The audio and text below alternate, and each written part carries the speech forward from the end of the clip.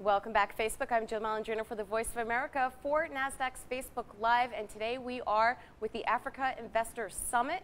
We have executives from U.S. and African stock exchanges and investment funds joining us on set today.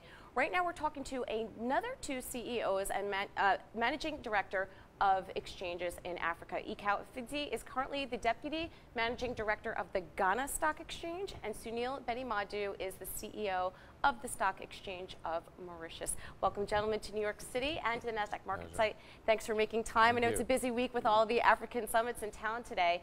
So African trade, economics, and leadership, they're important topics in the marketplace right now. Explain to us each, where are the main focuses of your economies and exchanges?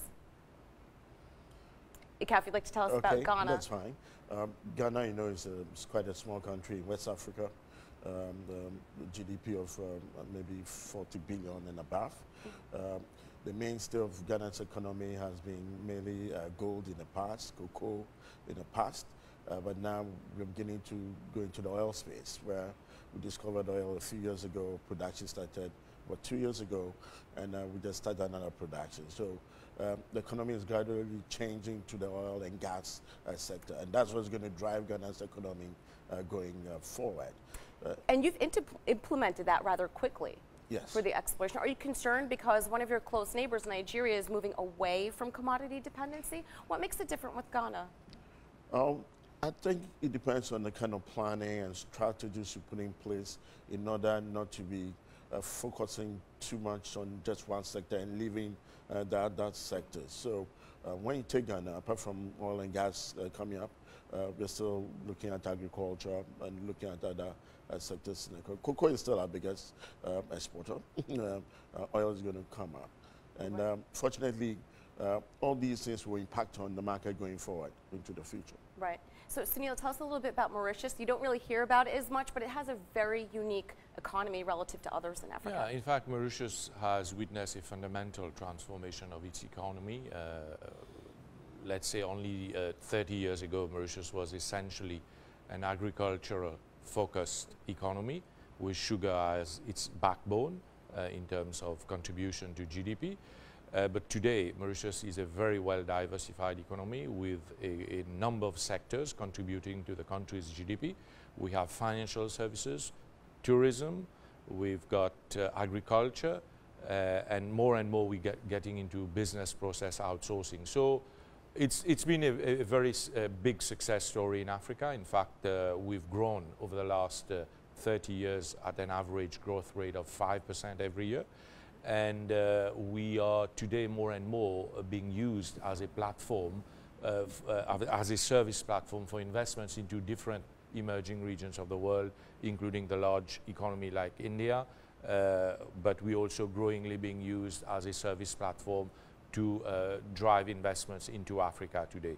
So Mauritius has been doing extremely well over the past few years, and we are looking forward to really becoming the service platform for investments into the African continent. Tell us a bit more about the exchange there. How large is it? How many listings do you have? Where do you see the growth coming from as the economies expand into other sectors? Yeah, sure. The Mauritius Stock Exchange started its operations only 27 years ago.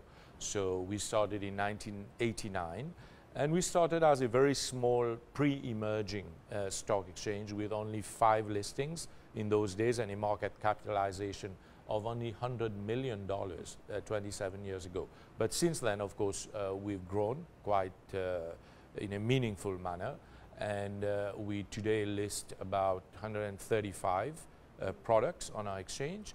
Our market cap has grown to nearly 12 billion, and it's increasing.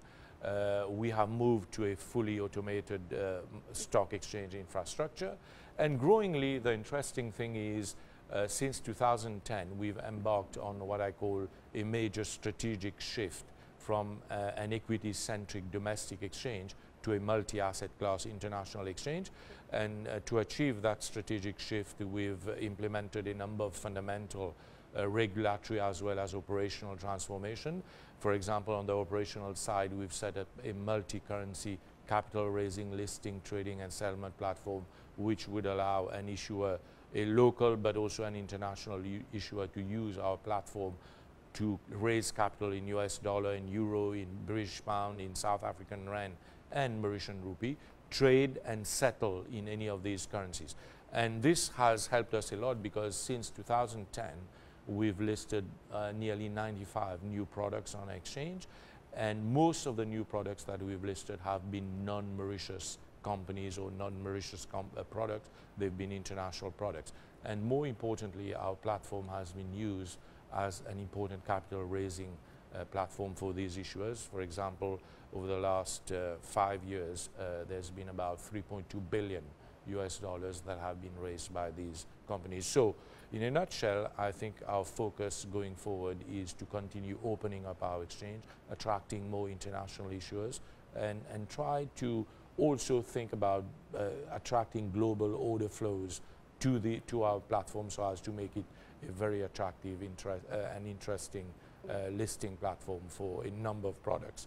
And recently we've also seen our platform being used as a listing platform for ETFs, exchange traded funds.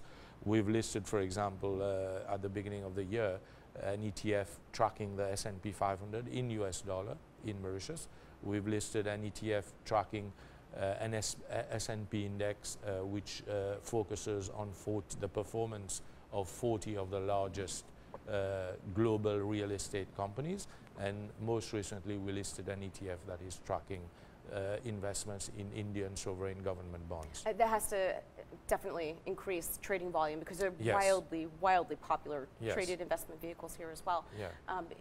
Tell us a little bit more about the Ghana Exchange. Yes, the Ghana Stock Exchange is 25 years old. We've grown to become 3 markets, trading all kinds of asset classes. So we have the main equity market, then we have what we call the alternative market, GATS, and then we recently created the bond market called GFIM, Ghana Fixed Income Market. The market capitalization is about 14 billion US dollars as we speak.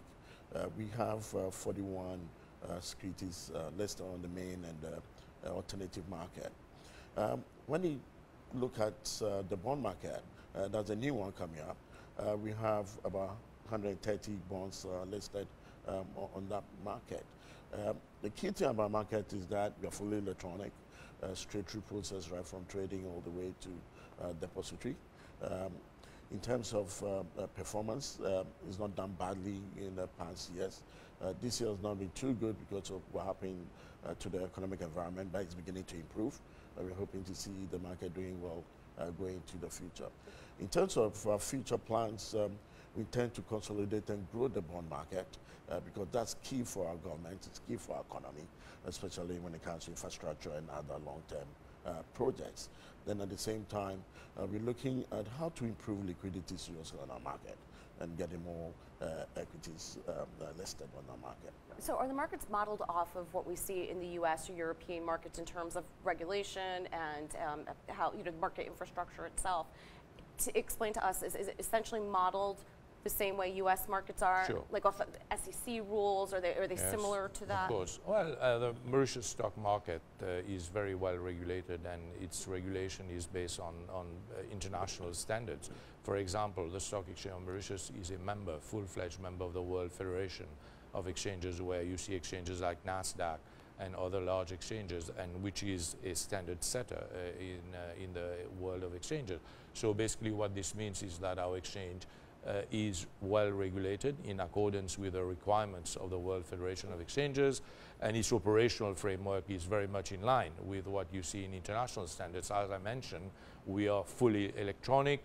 An investor sitting here in the US, if he wants to follow what's going on the Mauritian exchange, he can do that real time online. Right. And if he wants to invest in our market, he just has to open an account with a stockbroker in Mauritius and then just send his orders online, and the orders will get executed. So we are very much integrated within the world financial services system, and our operational standards, our regulatory framework is very much aligned with what you see in the US. Right. Or in the larger jurisdictions of the world. Right, and then you'll expect more growth too as the economy is diversified, so that's certainly going to add more listings to your markets. Sure. Hopefully. Sure. So. When it comes to Ghana, I mean, just like any other stock market you find in a developed country, principles are the same. We also have a good regulatory framework regulated by SEC, just like you have in the U.S., that's the Securities and Exchange Commission. They're seeing itself as a self-regulatory organization with members, and we intend to demutualize and become a company limited by shares into the future. So in terms of regulation and regulatory framework, everything is just like what pertains in other jurisdictions. And year upon years, we try to improve our regulatory framework in order to boost confidence in the market. Well, those are the two key words right now: liquidity and transparency. That's what traders want to hear. So it's exciting to hear how these are certainly growing for both of your respective exchanges. Thank you for joining us today at the NASDAQ market site, and safe travels, and welcome back to New York City. Thank you. From the NASDAQ market site in Times Square, I'm Jill Malandrino for Facebook's NASDAQ Live and for the Voice of America. Doing business in Africa. You can't afford to be without Africa Investor.